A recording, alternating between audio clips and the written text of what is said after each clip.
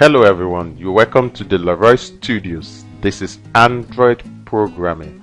We'll be looking vividly at Android Twitter integration using the Twitter 4G. In this tutorial, we will see how to integrate Twitter social media into Android application. There might be a situation in your application where you want to authenticate the user at the entry point of your application. During such time, you can force the user to log in with Twitter or authoritative login. In this post, you will see Twitter or auth login, and after login, sending tweet from our application and also log out from the Twitter. Before we dive into this code, we have to do one very first thing quickly. We have to create the Twitter application to enable application specific consumer key and consumer secret key. So we go to the Twitter developer console at http://apps.twitter.com. okay, http://apps.twitter.com. You log in into your account and you have this interface to work on. Under the settings, you have a tab that says add the application details. Before you do that, you have to create your new app. You click on create new app. Okay, you have this short form to fill: the application details, the description, website, and the callback URL. Let's call the application name the trends.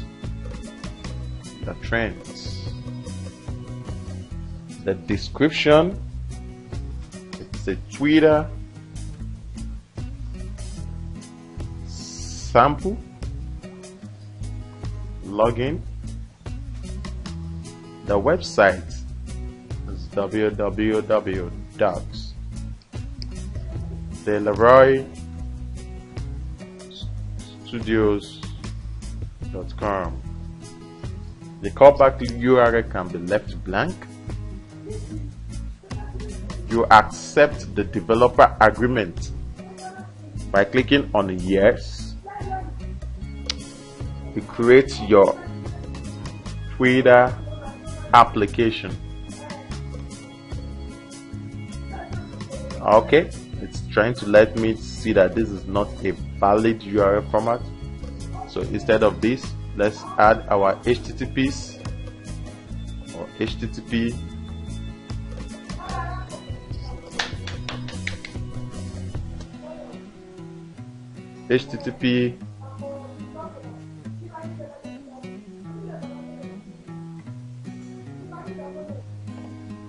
okay, you click on the yes I agree button and you create your Twitter application. Okay, that's very good. If you can see this interface, your application has been created.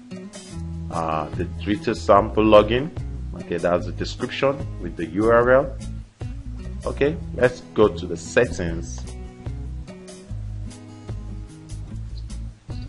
The settings tab. There's a short one under here. Okay, this is very important. Allow this application to be used to sign in with Twitter. That must be checked.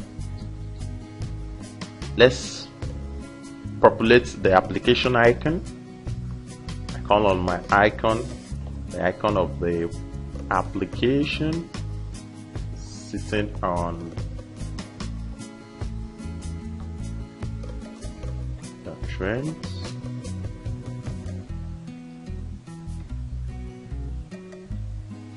Sorry, let me quickly check for the name. The trends logo, that's the name of. Let me call it out. The trends logo. Okay. Okay. So that's fine. Organization name, organization website can be left blank. Update the settings.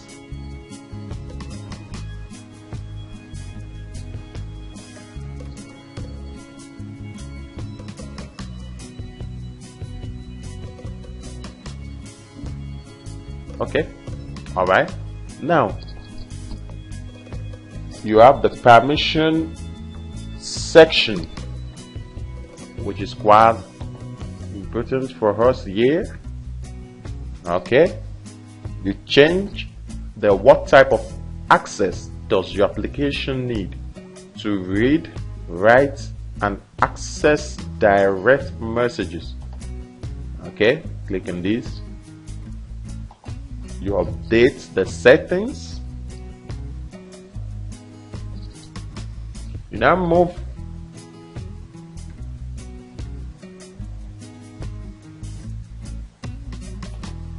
to the keys and access token.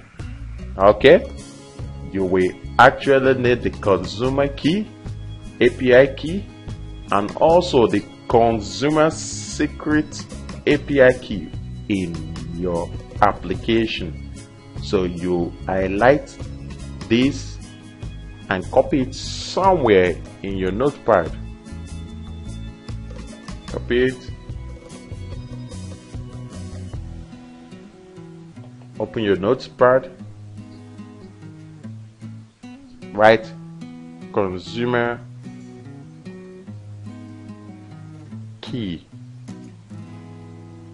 API key. So you paste that. You come over consumer secret API secret. Tab. Copy that too. Very important. Paste that for future use, because we're going to use these two keys in the course of the application. So a quick one.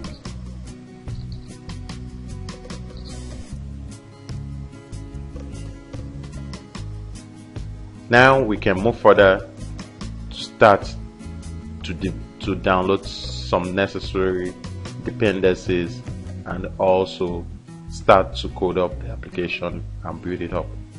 Yeah, meet me in the next part of this tutorial.